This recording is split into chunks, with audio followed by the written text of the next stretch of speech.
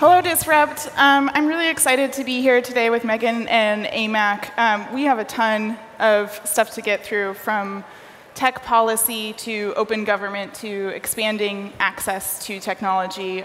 So let's get right to it. I want to get through everything. Megan, when you first started out in government, you talked about it feeling like the early days of the internet, when no one really knew what it was going to be, but there was excitement about the potential. You said it kind of felt like 1997, 1998. Yeah. If we're sticking with that timeline, where is government at today? Yeah, you know, it's interesting. Alex and I were just talking about where we were all the way back in 2008 as an industry and the government itself. So we'll jump into a little bit of stuff we were talking about in a minute. But the CTO office, our team, our job is to harness the power of data, innovation, and technology on behalf of the American people. So it's a really broad mandate. And so we're working on tech policy, we're working on modernizing government. You see things like the United States Digital Service and 18F and the federal CIO and really this IT shift. And also, how do we solve the harder problems there? So we're busy working on all those pieces. What's been really exciting is neither of us had planned to go to government until they came and kind of collected us. It's been incredible. It's an honor to do these jobs. And really wanted to come and encourage people to come in and join, because it's really the beginning of digital government. We were in South Africa for the Open Government Partnership, which is something that the President and Ambassador Power started with 7 countries a bunch of years ago. Now it's 70 countries. And we have a digital tech track. People are not only doing open government FOIA, those kinds of things, but really sort of sharing code the way Estonia, us, UK, Chile, Kenya, South Africa, others are really starting to move in this place where the service delivery and the data science and the data-driven government and the quality of what we can use these incredible governmental budgets and access points for is really going to be realized. And so it does really feel like, you know, that 1997, 98 time around here, maybe in 96 once in a while, when it feels really early and we feel really behind. But we're on that path, and we got to IPO this thing, you know, and get to the point where we get what the American people really deserve. Mm-hmm. There's still a lot of work to be done, obviously, when it comes to bringing technology into government. And you guys only have 3.5, 4 more months left. AMAC, what are some of the projects that you are rushing to finish before you leave government? Yeah, so many of this stuff is not just government projects, but it's really what we, as an American people, are trying to get done. So it's everything from cybersecurity, making sure that we're tackling inequality, making sure that we're working hard on some of the more interesting, longer-range things like artificial intelligence. And all of it is stuff that we're rushing to get done. There's another great thing I would raise is some of these policies, we've already rolled out the policies, now we're in that implementation phase. So the federal source code policy is a great example where we need the help of this audience to really make sure that the pilot program we have in terms of open sourcing more federally funded, federally developed software is successful as we do that pilot program in the next 3 years. Are there projects that are going to be left unfinished, left for the next administration to take and move forward? Yeah, you know, I think that's the history of our country, is kind of the handoff, right, as each administration comes. And the use of technology and tech innovation is at the core of President Washington started the Army Corps of Engineers before the country was founded. I was just in Boston area, we were driving home, so we were just at John and Abigail Adams' house. I mean, these people, you know, he started the Surgeon General. There's so much of a long history of Vannevar Bush with FDR. President Obama, of course, gets the internet and has been just doing an extraordinary job of pulling in, we call it TQ, like IQ and EQ. Tech skills, all of us coming into government, there's over 400 people who've already come to serve in the United States Digital Service, 18F, the Presidential Innovation Fellows, who are like entrepreneurs in residence across, and whole sets of things. There's great work. There's also one of my favorite things that's going on is the Social Security Administration has started doing coding boot camps with the teams. And so we have 110 feds, federal employees, going through coding boot camps right now this fall. New employees are doing 4 weeks. or 12 weeks, and current employees doing 4 weeks, but sort of how do we upgrade everybody's skills? So I'd say the reference there to history, it's a work in progress. So we've started and we've set up a lot of amazing things that'll continue, those will grow. You know, Mikey Dickerson, the head of US Digital Service, was just talking about how kind of this Navy SEALs-like team that works together with all of the CIO and other leadership teams in the agencies is now, feels like a real thing, and it's scaling. And so how do they now, as we transition, set it up to live for a very long time, which is what they're up to. Yeah. That really also brings up the sort of 3 parts of the CTO's job. So part 1 is definitely that, as Megan was just saying, building that capacity building within government and taking a lot of the building blocks that are already there and trying to get them to scale. Right. And then, you know, step 2, the sort of second part is the tech and other policy issues that come up in government, which are really important. And then sort of number 3 is making sure that we're capacity building throughout the nation to make sure that more and more people have the opportunities that this crowd really enjoys. One of the things in the policy arena that's probably worth touching on with this community is something that the President and Chief of Staff Dennis McDonough and others gave us as a resource, as a new American resource within the Executive Office of the President's team. There's policy councils like the National Security Council, the Domestic Policy Council, National Economic Council, incredible colleagues leading those. Of course, we are in the Office of Science, Technology, Policy with the President's Science Advisor, Dr. Holdren. They added an extra policy convening called the Tech Policy Task Force. I'm the chair, Alex is the vice chair. People like Jason Goldman, Office of Digital Strategy, David Ricordan, the White House IT teams, USDS with Mikey Dickerson, the federal CIO, Tony Scott. All the tech folks in the White House team are on this council with our colleagues from NEC and DPC and the other groups. That lets us lead a technical-driven conversation, like open source, AI, other topics. So we can really drive the best tech quality that we need and have real engineers, that quality in the room as we decide policy. Because we want to make sure that the policy is informed by the best technical skills that our government has, and we can reach out to our own communities together with those who know their other topics and really drive what the American people deserve as the best. We have those Americans in our country, let's have them in our government leadership. I mean, you have all these projects that you're working on, the open source, developing tech policy, international collaboration, and we're in the middle of an election right now. Are there any of these projects that you worry about being undone by a future administration, or things that might not see it through to completion? You know, it's the fourth quarter. The president says, you know, great things happen in the fourth quarter. The Olympics just happened. You know, we have the baton. So we're running as fast as we can. We're not really involved in any way in the election. But these topics are so bipartisan, you know, operating more effectively, higher quality service delivery, you know, the kinds of things the US Digital Service team is doing together within the Veterans Administration, for example.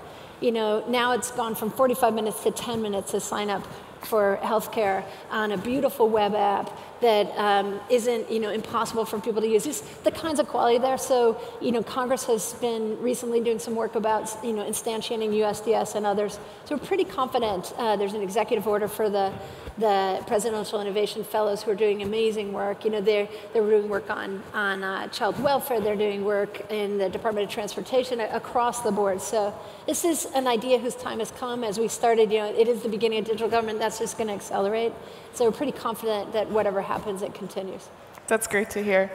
I wanted to ask you about the Office of Personnel Management hack that happened last year. 21.5 million records of government employees like yourselves were lost.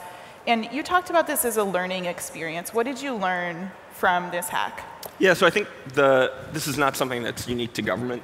We've had more and more problems with cybersecurity across our industry, across government, across the nonprofit space, and it's something that the president has been focused on. How do we make this better? How do we really get to the next level here? And we rolled out a cybersecurity national action plan. We also took some concrete steps. One of the biggest there was proposing in the 2017 budget to make a huge fund, a $3.1 billion revolving fund, to help the federal government be able to get rid of some of the oldest legacy services and move them into to more modern, more secure services. The thing that I would stress there is that another thing that we really need to do as a country and really as a world is grow many, many, many more cybersecurity folks. Because if I were to say, great, everybody, all the cybersecurity professionals come join government, that would be really good for government, but then the private sector wouldn't have this important talent. So we need to get more cybersecurity professionals all over the place. We also need for that talent group to be more diverse. We find that these diverse teams are the best teams, and cybersecurity is one of those places where it's really important to have diverse perspectives to be able to tackle the problem and move it forward. Yeah, and I think cybersecurity is one of those issues where technologists feel a little bit of tension or distance with the government. They think that the government is sort of on the opposite side of the table when it comes to cybersecurity, when it comes to encryption. You know, President Obama was at South by Southwest last year, and he talked about trying to find a way to make a compromise on encryption and engineer a secure backdoor for encryption so that law enforcement could have access. And this is an issue that technologists have really struggled with. And Obama said that it was not something that he had the expertise to design. You have a little bit more engineering expertise. Do you believe it's possible to design a secure encryption backdoor? I think the first thing I would say is that the sort of premise of the question that we're on opposite sides here, I think is a little bit wrong. The government and techies believe that encryption is one of these 21st century marvels. It's one of the only things that gives a defender this asymmetric ability to be better than an attacker. So that's great. That's something that the government, that even the folks that have spoken out on this in law enforcement believe is a really important foundational building block for what we do every day online. The law enforcement community has certainly had many challenges with encryption, and as a government, our stance is that we don't think legislation is appropriate at this time. But the issue of what are we doing, both as a tech industry and as government, to go after the bad guys, to make sure that we can still protect the country, that's something that there's no disagreement between tech and the government about. That's something that we all think is a good idea. So I think that's how I would come at the problem, as opposed to so much of the oppositional. One of the things that's great is Secretary Carter will be here. The work that's going on with integrating the communities. So the DIUX, the accelerator that the Defense Department has just put here in Silicon Valley, it has a lot of national security and military leadership teams, talent, together with venture capital and serial entrepreneurs and other people bringing that talent together. There's so many topics in the security area. Cyber, encryption are some of them, many others. We need to keep advancing the skills and the quality and the implementation skills across the whole federal government, across law enforcement, across our private sector. So having meeting points like that, very important. So he'll probably talk more about that in specific, but it's one of the areas. And then the other one, I know you have some young women here, part of the Let Girls Learn, the First Lady's Let Girls Build initiative, and they've been working on hackathon and tech, really fabulous stuff. But again, more young men and women. We're going to be doing computer science for all at the White House, excuse me, on Wednesday. However, 9 out of 10 parents want coding taught at school. And so the more our kids are in active learning, coding experiences in K-12 and at college, as we adapt our college curriculums to have much more balanced computer science departments. I mean, this is 21st century literacy. It's what the president's talking about. We want to make sure that all Americans are doing that, and it will deeply affect the quality of cybersecurity if we can broaden and get all the Americans playing on the field. It's just, we know that diverse teams are better. Yeah. Do you think that collaboration between technology and government is the way to go, and that through that collaboration we're going to find a solution on law enforcement access to encryption?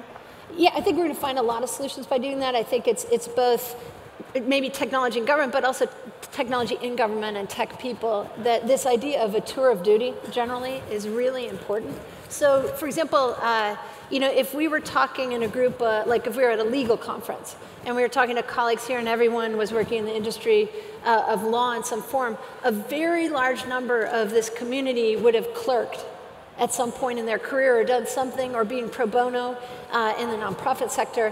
One of the things that's interesting to us is to see, we are, like I said, in the early days of the internet equivalent on digital government, but to see how far behind we were.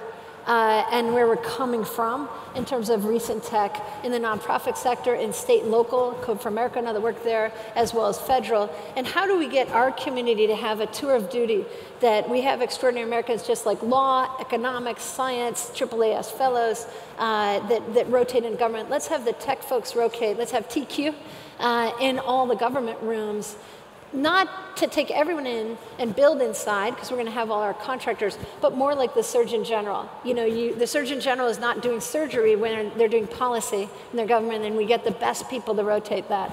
That's what we want to do. We think it'll have an extraordinary effect on both modern service delivery, that we're starting to see out of the quality of products that are coming from that kind of approach, policy choices, having tech folks, economists, you know, almost like a faculty of a university deciding policy together, not leaving tech for implementation later, but as part of the architecture. And then this third area that we work on, which is how do you capacity build the American people, you know, through things like tech hire, computer science for all, and also solving hard problems together, and have our community a part of that conversation as part of our career tracks. And this is something that the president, I think, has been great at, which is bringing some of these really strong technical people into government. I have the pleasure of working right next to Ed Felton, one of the experts on cybersecurity and on encryption in general. And it's just the right way to think about these problems is with a real grounding in the technical realities.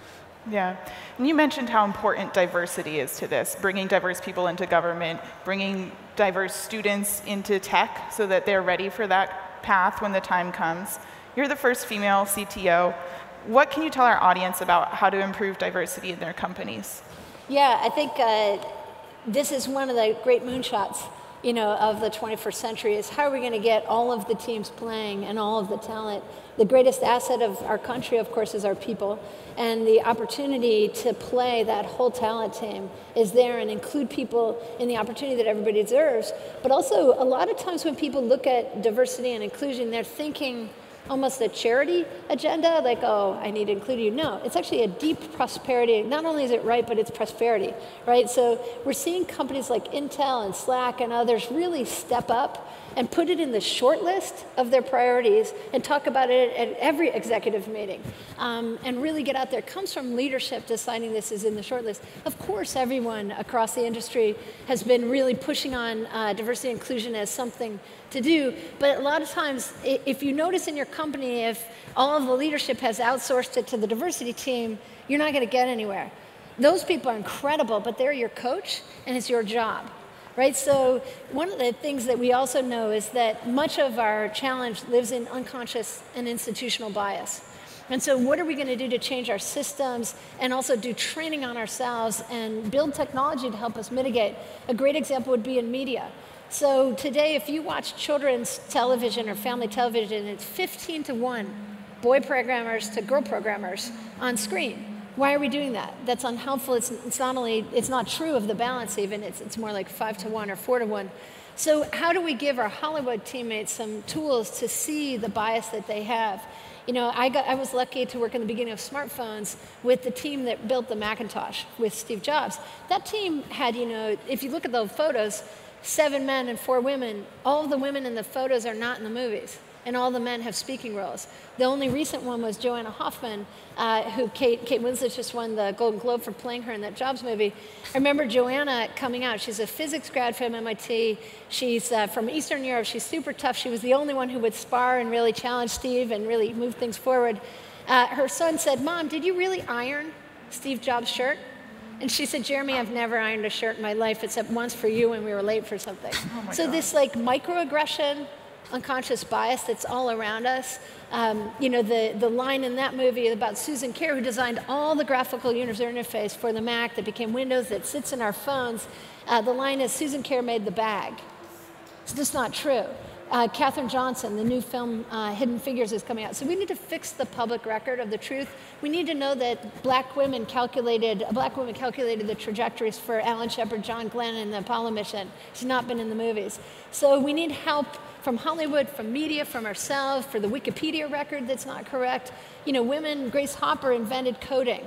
Most people don't know that, but they've heard of Edison or they've heard of the Wright brothers. Let's make sure they've heard of Hopper or Carver. Yeah, I think that's great. And Amek, you came to the government from Twitter, where you really championed free speech as a core value of the platform. And now we have Hillary Clinton talking about Twitter being sort of a birthplace for the alt-right movement and a place where women and minorities are experiencing harassment. How do you balance free speech with encouraging diversity, with supporting minority candidates who might experience harassment or experience microaggressions as they enter the industry? Yeah, so it's a great question for the 5 minutes we have left. I can totally, completely tackle it. I think it's one of the hardest things we have to deal with as an internet community. We want many, many, many different voices online. We want to hear from lots of diverse viewpoints. Yet, as Doc Searles wrote in the new Clues, there's this worry that the internet is becoming weaponized. And it's definitely not something that, as a government, there's a lot for us to do there, but it's a fascinating problem, one that we as an industry have to tackle, and not one that I have a ready solution on. There are lots of people doing really good work in this space, but I think it's a really important thing for us to focus on. Yeah. One of the things the Vice President has been doing an extraordinary amount of work around It's on Us, and things like campus sexual assault and culture change. He was on the Oscar stage with Lady Gaga and others talking about how we need to adapt, we need to change our culture. And it's interesting to juxtapose that with the meeting today in the White House on next generation high schools. And so that included everything from active learning to also emotional intelligence and presentations and work that people are doing really in this country to help our young people get the kind of tools they need to be in, these guys are going to live 100 years. What are the kind of tools they need to be adaptive learners, creative, et cetera, for the national competitiveness, for the possibilities of the future that include getting along across the board. So these are things that we're very mindful of and we're driving hard. A lot of times one of the methods we use is not unlike venture catalyzing, where you do scout and scale. You're looking for somebody who's already got solutions to these problems, and you're trying to have them. So an example of that work in the area of justice and technology, we found that there were several jurisdictions who were already doing very interesting work with data. And so DJ Patil, who's the US chief data scientist, has been driving this with his team together with Valerie Jarrett and others on criminal justice reform. An example would be Miami-Dade. They had gone from 7,000 people in prison to 4,900, closed a prison and changed how they were dealing with those with substance abuse disorder and mental health challenges and opened a 12-bed stabilization unit in the hospital. So our incredible police officers, they have a choice when they have someone in that state to take them to jail or to take them to the emergency room.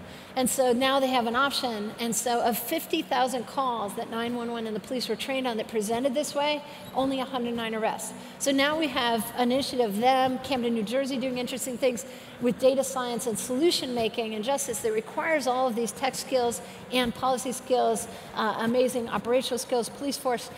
We now have different ways to do this, and we have a data-driven justice initiative that the president launched. Over 25% of the jurisdictions of the country are now participating in a bi-weekly peer learning conference call and online community where they're cross-sharing these great things. So whatever topic it is, whether it's diversity, inclusion, justice, and learning, et cetera, we can use these new internet networked methods to try to bring the different people to the table and solve things faster by scaling the stuff that's working. And it's a great example, too, of the diversity of different areas for which the skills of the folks in this room would be really useful to apply. Sort of the next step of the Andreessen Software Eats the World is software is sort of eating a bunch of these social problems that we are working on making real dents in, and we need more technologists to come in on the area that they're passionate about. So not everybody is passionate about criminal justice or some of the other things Megan mentioned, but figure out what you're passionate about and go make a difference in that space. I'm really glad that you brought up open data, actually, because I was hoping we'd get to it. And as Amek mentioned, we're running a little short on time. But one of the data sets I think Americans have really craved over the last 2 years has been data on police killings and uses of force. And you mentioned the Data Justice Initiative. I think when we're looking for this data right now, we're having to look to news outlets like The Guardian who are trying to count these incidences. Can you explain some of the challenges that you've had in releasing this data at the federal level? Yeah, well, one of the great things is there's leadership, again, scout and scale, Dallas, the police chief and leadership in Dallas, the leadership in Los Angeles, we're already releasing use of force data, officer-involved shooting, sets of data, about 12 data sets. And so we now have over 60 jurisdictions in the police data initiative. This is an open data transparency initiative that goes with data-driven justice. It's more of an enterprise, internal data cross-sharing. And so now these jurisdictions are committing to opening these data sets and engaging the community, which will include tech folks locally as well as those in this community practice nationally. It was started by 2 presidential innovation fellows noticing the work that was already going on out in the country and having leadership, police leadership meet each other and realize that they could do that too. So we could build a movement around transparency, inclusion, and the kind of data science that helps us see where real challenges are. And we hope to do that, across every topic. Of course, all of us on our phones have amazing weather data and mapping data from US Geological Survey and NOAA. We want to think about every agency as we release, like Census has the Opportunity Project, and they've released a city software developer kit, so opportunity.census.gov. And great companies like Redfin and Zillow are stepping up to add apps. So Redfin has the block score, now they have Opportunity Score. Opportunity Score is helping you know if you should live in a place, how are the bus routes, what's going on with Head Start, what's going on with jobs here.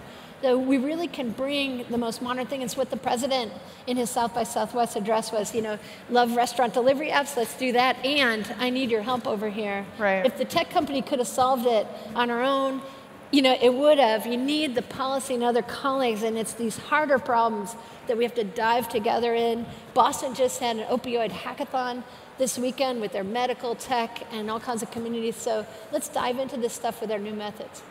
Well, I'd love to stay out here and chat with you guys all day. I think we're about to get sheep hooked off stage. But I wanted to ask you one more question. You've spoken about government as a second act, and for all these amazing technologists who have entered the White House over the past few years. What's the third act for you guys? What happens to you in January? We have I'll speak for myself. I have no idea. We're sort of heads down, focused on completing this our last part here, the fourth quarter. And so it's hard to even think about anything else. I'll take a breath, see my kids more, that sort of thing. Yeah, I think AMAC was talking about a recent piece that Anne-Marie Slaughter wrote about triathletes.